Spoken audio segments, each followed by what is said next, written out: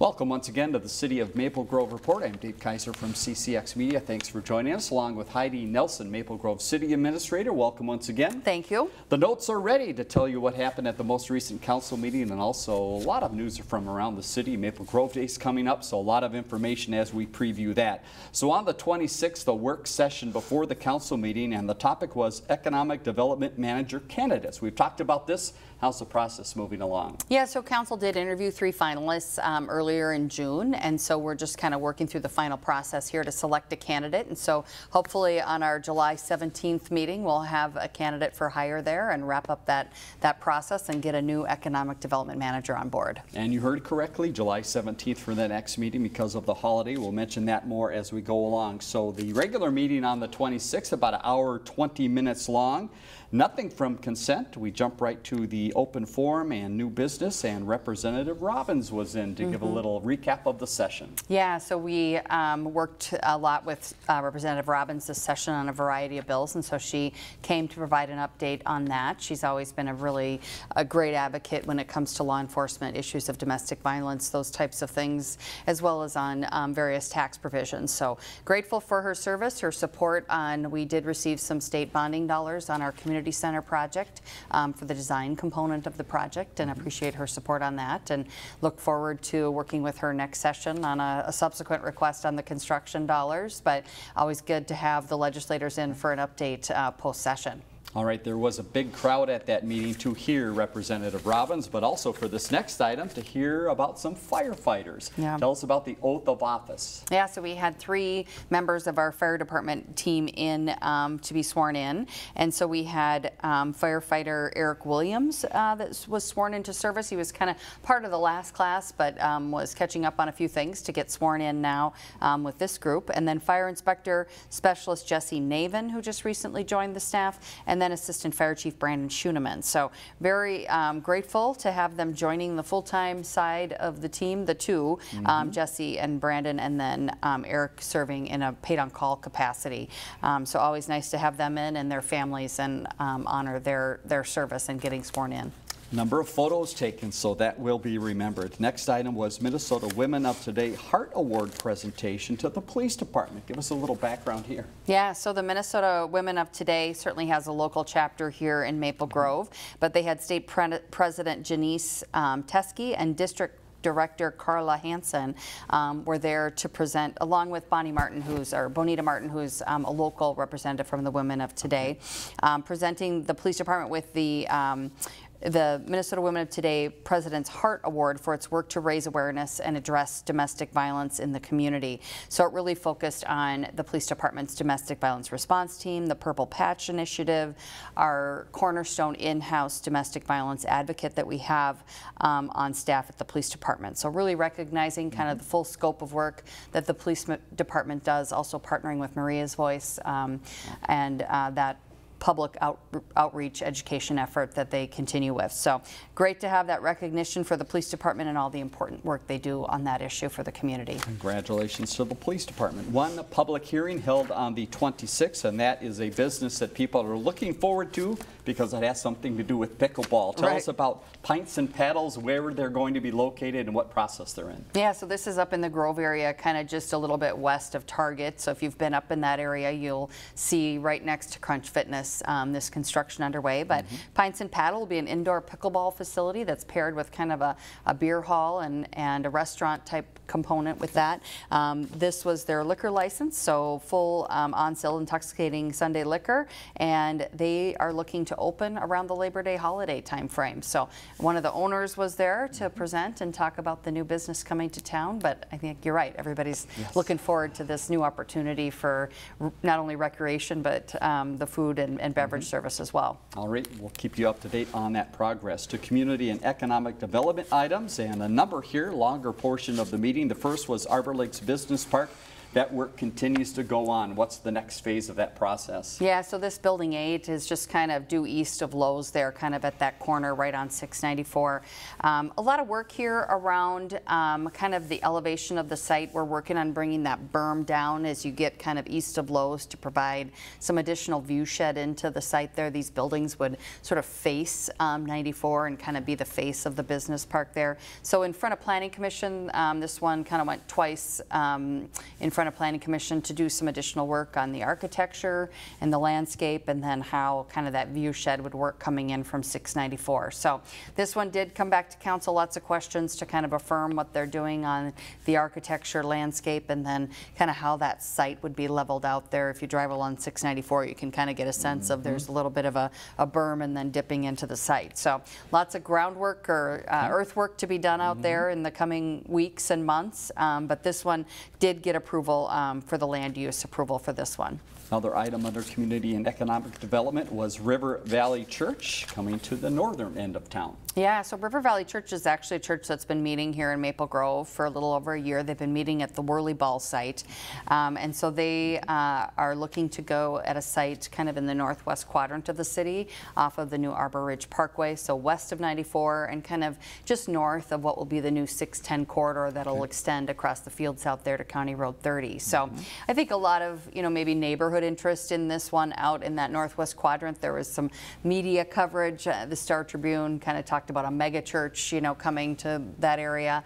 River Valley is a bigger church entity. They have several locations around the metro area, a little bit larger campuses in the South Metro. This campus that would be developed here is the auditorium size within it is about a 600-seat auditorium, so a little smaller than some of the other bigger churches that they have that are River Valley in the South Metro. So generally a pretty good location for this. We have a lot of transportation investment happening out in that northwest corridor, whether it be for the Evanswood development that's occurring. There's another development out there called Bellawoods that's been approved. And then of course with 610 coming across, there really will be some transportation improvements that'll provide easier access in and out of this site. So this one, after some discussion just about parking, traffic circulation, those types of things, did gain approval out there. City Council then reconvened, or actually adjourned, to go to the EDA meeting to talk about a big project, Project Black Bear. So again, give us a little background and the need to go to EDA for this step of the process. Yeah, so this is, again, back out in kind of that gravel mining area, just further east of the Arbor Lakes Business Park Building 8 project that we were just speaking about. This is the land that's currently owned by McCrossin and is being developed by Ryan Companies, so kind of a partnership there between Ryan Companies and McCrossin. So the piece of land that would be right up along 694 there, kind of that showcase piece, 40 acres that they're looking to develop. The project that they're pursuing at this time is for a 400,000 square foot facility containing office space, research and development labs, as well as customer facing training facilities. And the project is going by the name Black Bear at this time because of corporate wanting some interest there. So very important project for the Northwest Metro here.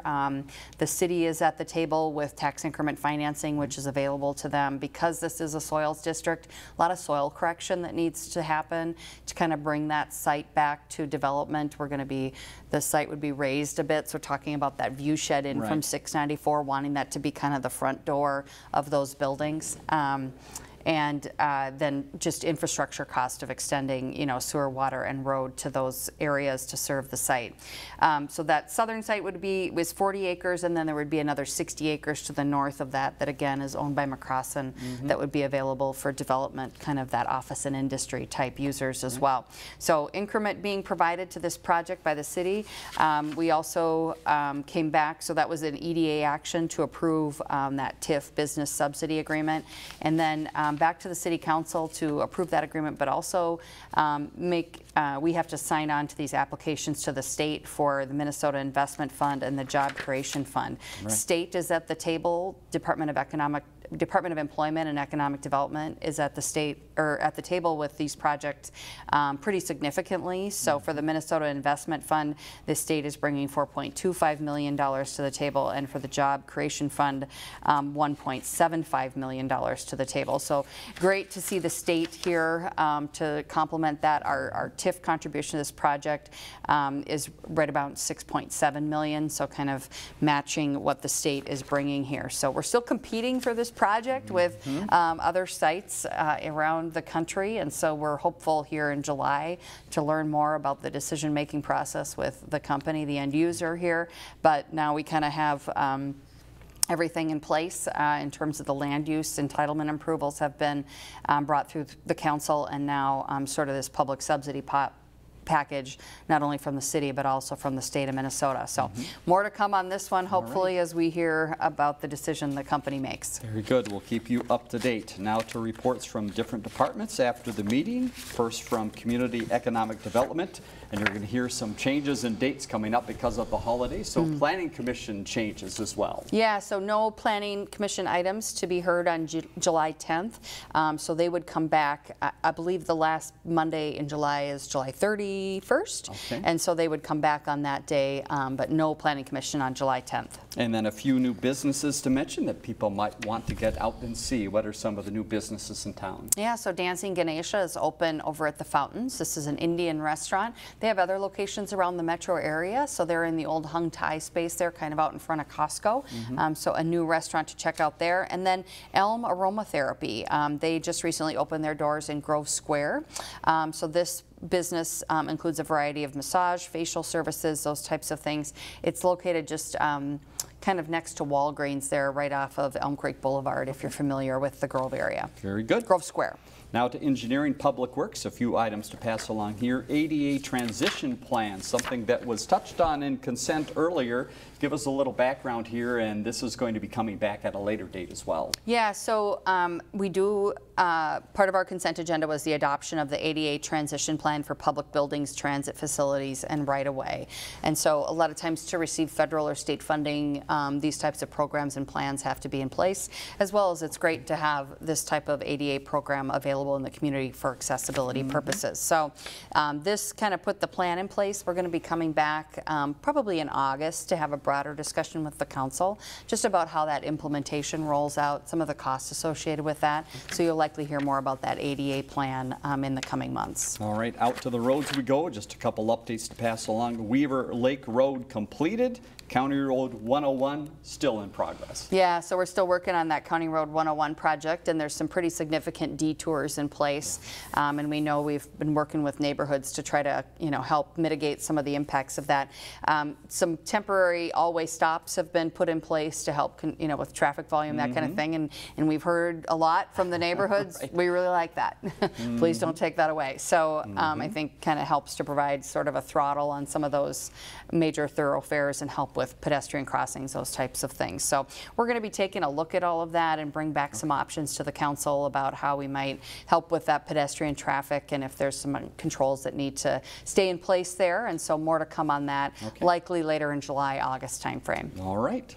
Your update from the meeting, a couple things to pass along today as we're recording this on the Tuesday. You're headed out to Gleason Fields tonight. Yeah, so we have our ribbon cutting for the Gleason Fields project. This is an existing park out on the west side, kind of on 101 south of Bass Lake Road there, repurposed into a baseball softball facility, and then a number of more neighborhood amenities added to that project as well. It's now complete and they're playing ball out there, and so we're going to be celebrating that ribbon cutting this afternoon out there at 5:30. All right, next council meeting as well as the Planning Commission, that is going to be canceled. Yeah, so no meeting on the evening of July 3rd. That'll be canceled. We'll shift to our next meeting on July 17th. Okay. And then, of course, city offices will be closed on July 4th in honor of the Independence Day holiday. All right, and before that next meeting, we'll have Maple Grove Days, so the council will be fresh off all the fun in town. Again, tell us a little bit about the dates we need to remember, and we'll talk more in detail about this a little later. Yeah, so, of course, the parade is on on the Thursday evening, July 13th.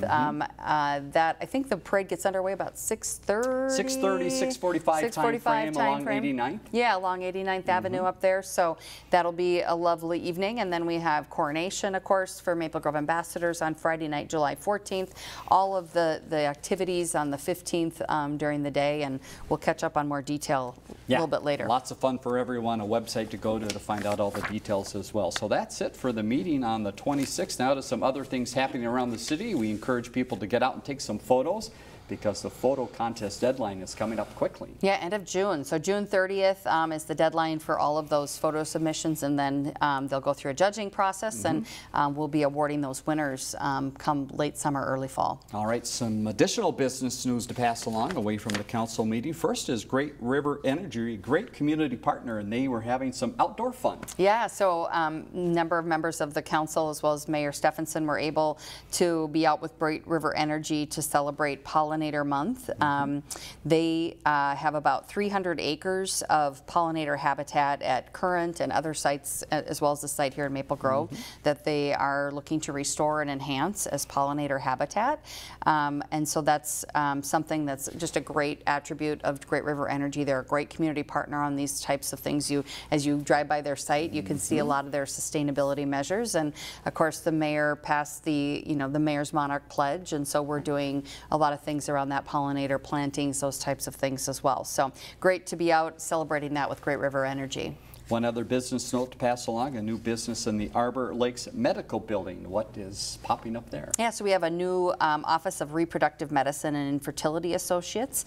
They do have other locations in Woodbury and Edina, so this is a new location for them in Maple Grove in the Arbor Lakes Medical Building. All right, a few firefighter items to pass along. First is recruitment. There's a special date coming up for people to find out more. Yeah, so we have an informational meeting on Monday, July 10th at 7 p.m. That's at Fire Station 2, which is just north of Weaver Lake Road on Elm Creek Boulevard there, Maple Knoll Way. And so encourage folks to come out to that informational meeting again Monday, July 10th at 7 p.m. If they're interested, encourage them to bring their family. Being a paid-on-call firefighter is really kind of a family commitment, and so it's a good opportunity to ask questions about how that might work for you and how that might impact your life. And so we are accepting applications through July 16th. mgfire.info has a lot more information about that, and again, just a great opportunity to give back to your community. They've been doing a lot of really great social media sort of highlighting some of our firefighters, and it's always fun to read just sort of the variety of backgrounds that people come from when they serve as a firefighter, and why they serve, and kind of how they make it work with their family and their other employment. So really encourage people to think about that. One more opportunity for that meeting, and then those applications due on July 16th for kind of our next year's new firefighters. All right, and speaking of last year's firefighters, they're going through the process. So where are the new recruits right now? Yeah, so we had 7 Maple Grove apprentice firefighters recently graduate from the West Suburban Fire Academy. That's kind of the first step, is they go through that program down there at the Fire Academy. And so they will next move to their next phase of training, and they'll become probationary firefighters on July 1st. They were on our council agenda, approved earlier that evening on July 17th as well. I'm sorry, June 26th as well. And so we'll see them coming back in almost a year to get sworn in. But it's a good amount of training on the front end, but this is a big step for them. All right, let's talk a little bit about water in the city. Restrictions coming up secondly, but first we're going to talk a little bit about life jackets. I did not know this was available. Where can we get them? Yeah, so this is a loaner program that we have available.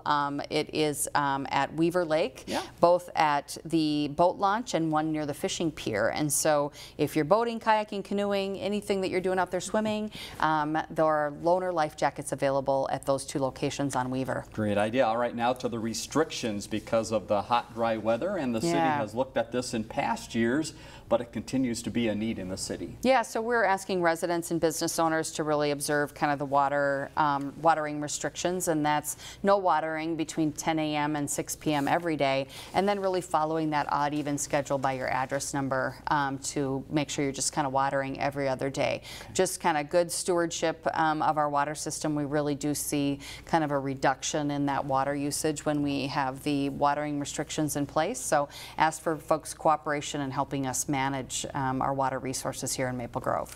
Let's now move to some special things happening around the city. The first is the farmers market. They are going hot and heavy now with the season, and it sounds like produce is about ready to come out. Oh yeah, it'll start rolling in here for all the seasonal favorites. Yeah. We probably moved through strawberries, maybe they're still trailing along, but pretty soon we'll probably be in sweet corn season and tomato season, those types of things. So every Thursday from 3 to 7 in the community center parking lot. Let's hop over to the town green. That's the place for some great entertainment. What's coming up? Yeah, and I saw lots of folks heading over there last evening. I think last evening was the first Monday night of the entertainment series. So music performances at 7 p.m. on Monday and Wednesday evenings. And then, of course, we have the kids' entertainment Thursdays at 10:30 in the morning. And then we'll start the Friday night movies on July 14th.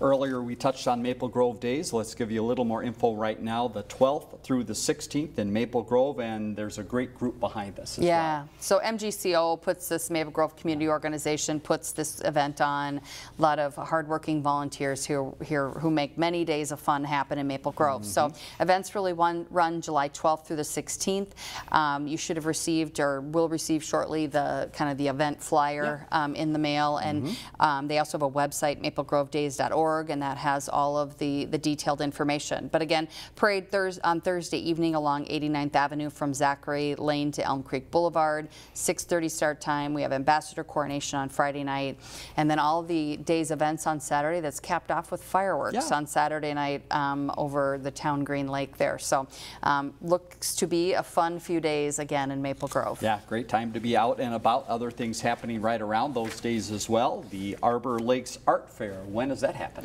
Yeah, so that is that same weekend. It's Saturday and Sunday, July 15th and 16th, and this happens over at the shops at Arbor Lake, so kind of that Center Street area that they redid, that they close off then for events. It's open from 10 a.m. to 6 p.m. on Saturday and 11 to 4 on Sunday. And again, this is at the shops at Arbor Lakes, and this event is coordinated by the Maple Grove Arts Center. Another annual event that happens around Maple Grove Days is the History Museum Open House. So again, where is that and what do we find inside? Yeah, so the History Museum in Maple Grove is located as part of our Public Works facility, kind of on that southern end of that building. You'll see a sign and you can kind of park in that parking lot that's kind of on the south side of that facility there.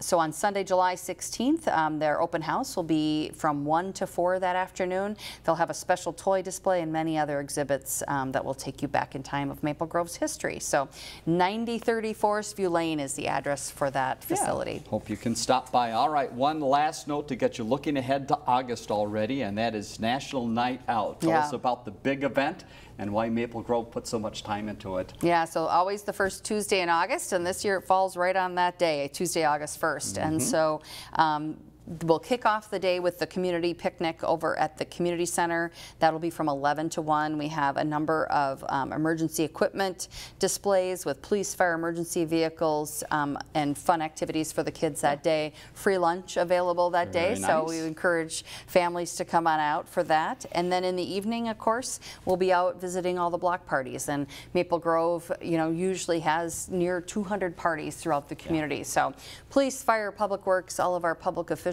staff, other organizations from the community go out and visit all of our neighborhoods, and it's a really fun evening in Maple Grove. So we're already looking forward to that in August. Yeah, big event. We're going to give you the website here in just a second, so if you want to sign up your group for that party, you can do that. Heidi, thanks again for the information. Always great to chat with you. You're welcome. Let's leave you with that next council meeting date, and again, a reminder, it's going to be in the middle of July, on July 17th, 7:30 at the Government Center. You see the website at the bottom left, maplegrovemn.gov. Again, information about National Night Out, Maple Grove Days, other information that's coming up in the city. For Heidi Nelson, I'm Dave Kaiser. Thanks for joining us on the City of Maple Grove Report.